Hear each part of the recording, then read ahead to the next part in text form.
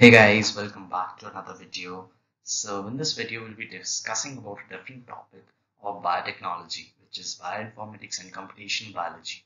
So this is a very interesting topic, and this I would say is the most favorite topic. So because it involves the use of some of the algorithms which are very easy, to be honest, and some of the stuffs which are like very much common, and you would absolutely learn, it's very interesting and it's not at all boring, I would say. So moving on to this topic, with, let's just get through the basic information of what it says so that we can get to the roots of it very nicely so that we can understand the topic very nicely and concurrently. So, talking about bioinformatics, it is the research domain focused on linking the behavior of biomolecules, biological pathways, cell organisms, and populations to the information encoded in the genomes. Alright, so we'll try to recover some of the molecules that are present in the biomolecules and all of the cells and organisms. Alright, so we'll try to decode all of them. So, moving on with this. So let's go to the historical perspective, so which is a very important thing to understand the historical perspective of any topic. So the first one would be the realization of existence of gene in our cells by Hermann Muller in 1921, for which they won a Nobel Prize. He won a Nobel Prize in 1946.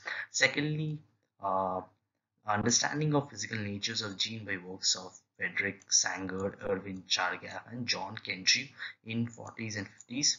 Some of the examples were base pairing and structural studies of proteins, and more such as the understanding of double helical structure, which everyone knows, which was of DNA by James Watson and Franz Crick. Or obviously, they won a Nobel Prize for them. It was a massive uh, thing for us for whatever we are studying today.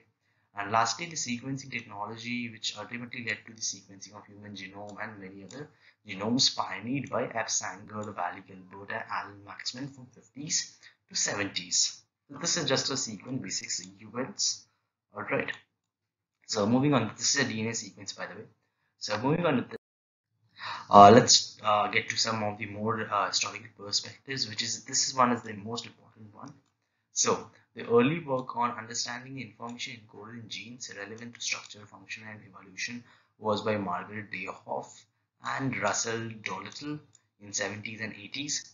These were through phylogenetic analysis, comparative sequence analysis. So I'll be explaining all of it in my coming videos. This will contain a series of videos which I'll be explaining the entire thing, what it is all about. And also there are two most powerful techniques in bioinformatics and modern biology. Alright, so these are phylogenetic analysis and comparative sequence analysis. So through DNA and protein sequence comparison, one can derive the evolutionary history of organisms. This is some sort of a tree. This is a bacterial tree. This is archaea. This is eukarya. So all of the trees are made. So I'll be teaching you everything, how you can make trees and everything related to bioinformatics. So moving on with this. So there are even more, and this is the most interesting part. So through DNA and DNA or protein sequence comparison, one can derive the biological functions of a gene. This is pretty much common to understand for bioinformatics thing. So all of the sequences which will be present like this. So we will try to decode all of them so that we can understand the roots of an organism or any of the particular thing, or we can even decode human genome, so we can derive its basics or roots from there. So there are some of the sequence comparison algorithm.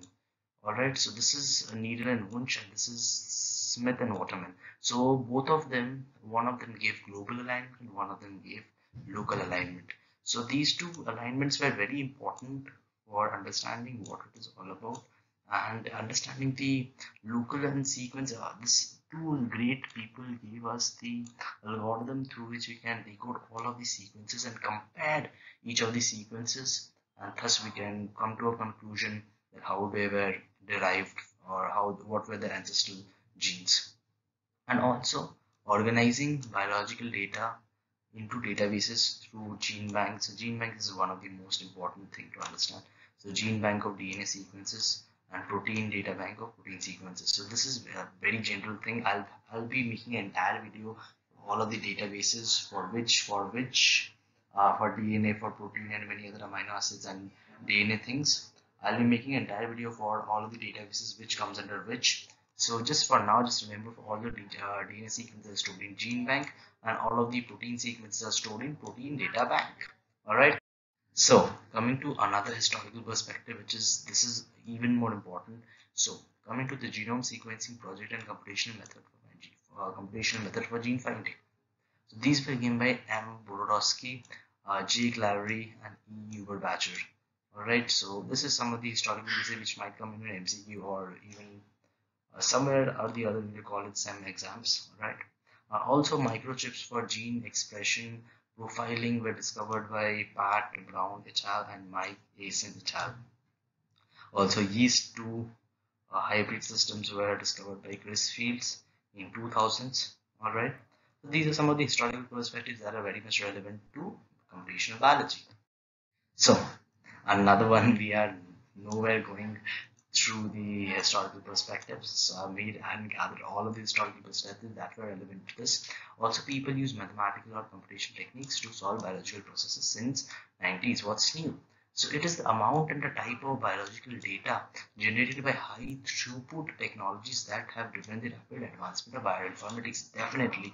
So definitely all of the mathematical techniques and computational techniques were used in pretty early, also in 90s, 1900s.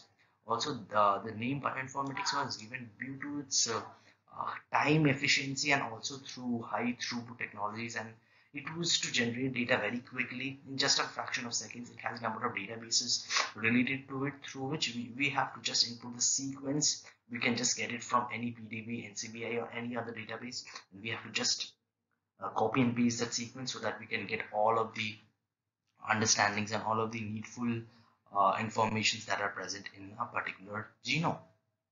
So moving on. So there is another biological molecular biology is an information science. So this is basically a DNA sequence of a person. Alright, so genome sequence encodes an enormous amount of information about an organism. This is very true. A particular genome has an innumerable amount of information stored in it. Alright, so computational techniques in conjunction with experimental data would help to cover all the hidden information in the genome. So these led to the formation of the subject called bioinformatics, so that we can study everything in one. Alright, so we can get the data of through everything what is stored in this or what even is stored in this 4 or 5 sequences. Alright. So let's go through some of the examples of computation for biology. Alright. So let's say X years ago, to search for which genes are possibly involved in this process, researchers has to follow the first process would be to remove various part of a DNA sequence, then observe if they may have any relevance or not. So this would be a massive process. Also, human genome has 3 billion base pairs, so you can understand like how huge is this, and only a very small portion represents genes. So this is the most important part. Alright, so it has around like it's in more than 3 billion base pairs, and only a very small portion represents gene. Alright, so they have to like remove a small parts of DNA and understand. They have to study that part, that if they have any relevance for that part or not. So that is a massive process. Alright, that was like that was in like 1900s or even before that. So here comes the importance of the subject. So why do we choose this? So let's say I choose a very like clinical example to show you the importance of this subject. So let's say like this guy is like sick or something. All right, so he has identified a disease, or he went to a doctor and the doctor said that he's infected with such disease. All right, so now the first process in bioinformatics would be, let's say this is the isolate protein that is infected. All right, that is due to that for this this guy is sick. So some of the techniques are genomics, proteomics, and biograph.